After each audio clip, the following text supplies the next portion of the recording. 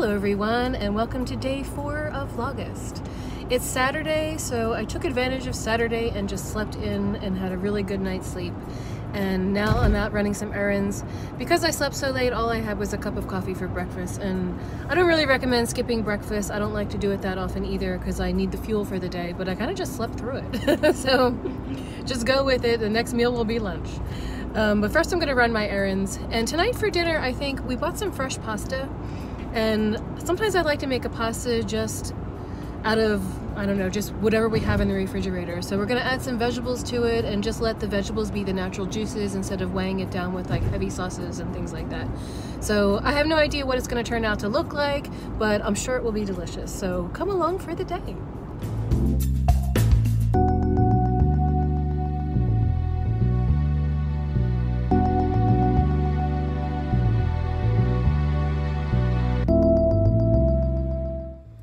Have a minimalist food day. I'm trying to keep it really simple because I've been making some complex dishes, and one of my favorite things to do in the summertime for lunch is to make a tomato sandwich. It's very simple. New Jersey has really beautiful tomatoes, especially late summer like this, and sometimes I just like to take a small roll and to put some Dijon mustard on it and a tomato, and that's all I need.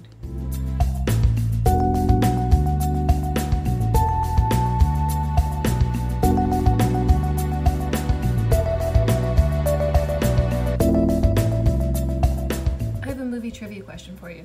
What is this line from? It is a very plum. Can you guess? We have some asparagus tips, some grape tomatoes that we're cutting in half. I'm gonna chop up this fennel bulb. We have some diced pancetta, and we have this fresh pasta.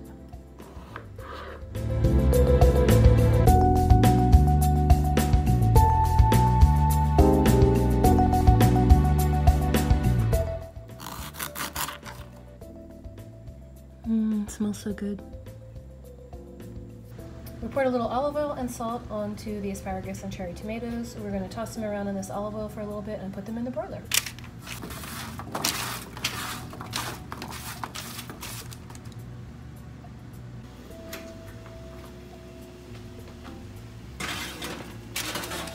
Into the broiler just for a minute.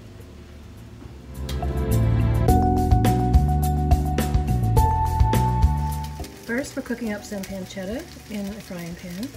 We have some water on to boil. That's what you hear crackling because the pot is sweating. And then we're going to remove the pancetta after it's cooked and saute some fennel. We've removed the pancetta from the pan now that it's cooked.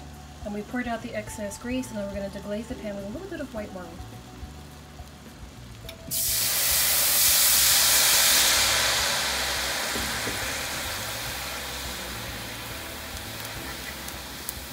Adding the fennel.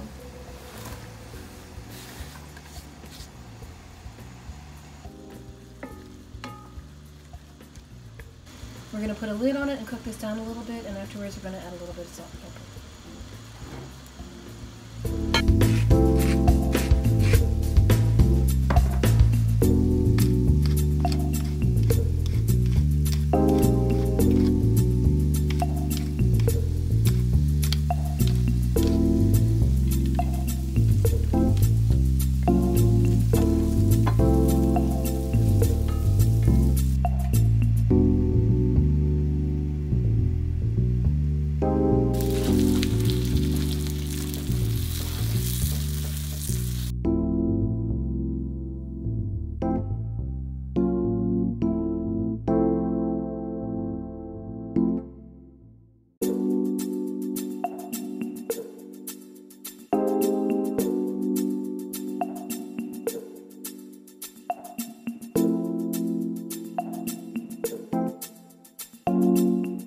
Thank you for watching. I hope you enjoyed today's recipe.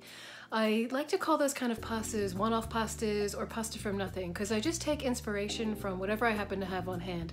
And in this case, we had some fennel, we had some grape tomatoes and some asparagus, and it gave everything a really nice fresh taste. If you want to be meatless, you don't have to use the pancetta. Perhaps you can substitute something else. Or if you think it's not flavorful enough or juicy enough, you can always add a little splash of vegetable broth or something like that if you don't want to use the wine. But just try to experiment. It's really fun. Now, inevitably, when I make a pasta dish and I show the recipe, people always say, but you're on a diet, what are you doing eating carbs? And I just want to stress that the Mediterranean diet is not really a diet where you're depriving yourself of anything, and carbs are not bad for you. The Mediterranean diet is a way of life, and it's all about fresh ingredients and eating in moderation. So yes, you can eat carbs, just eat them in moderation and make sure they're not highly processed carbs. This was fresh pasta.